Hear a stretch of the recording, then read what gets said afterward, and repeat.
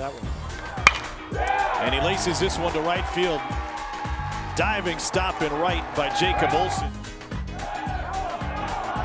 Got him. Probably.